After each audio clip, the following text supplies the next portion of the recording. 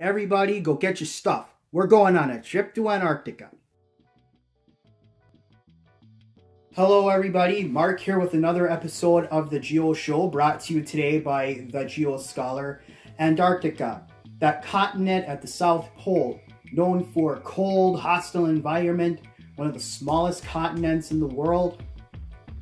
And yet, there is so much about this continent that is just so important in terms of our environment, so much to be explored.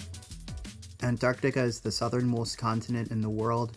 It is the 5th smallest continent. It is the only continent without a permanent population.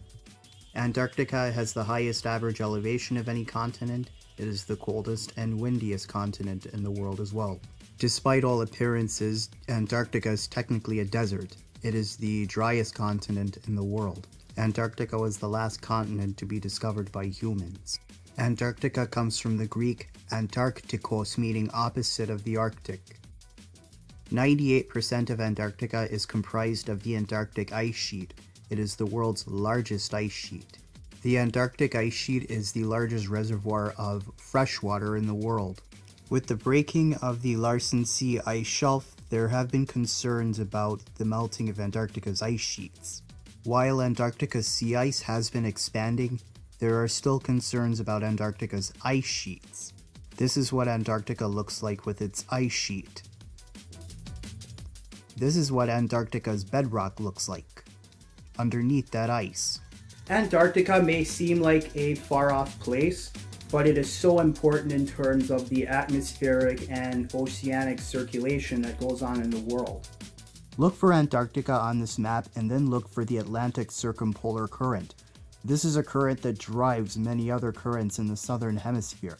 This ocean current influences the circulation of several ocean gyres. If the ice caps melt, this will reduce the salinity of the water as well as the density of the ocean water. This would disrupt ocean currents, as ocean currents are often driven by the density of salt water. You have ocean currents that are driven by Antarctica. You have so much that has to be considered.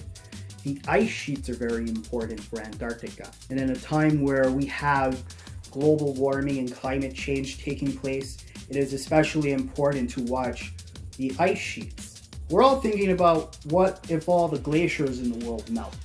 And yes, that is important, but we should also be watching our ice sheets, especially the Antarctic ice sheets. That is the largest reservoir of fresh water in the world. All of that locked up in that ice cap. There is just so much about Antarctica we still don't know. It was the last continent to be discovered by human beings, and for that there's still so much we're trying to figure out. Because it has historically been a very inaccessible climate, there's still stuff we're trying to figure out. For instance, while the Arctic Ocean sea ice has been melting and has been on the decline for many years, it has been increasing in Antarctica. There's still some stuff we don't know. And this is why it's important to understand geography. It is important to understand that what happens here, it isn't just about this location or that location, it's about how the world's connected. And Antarctica is one part of that.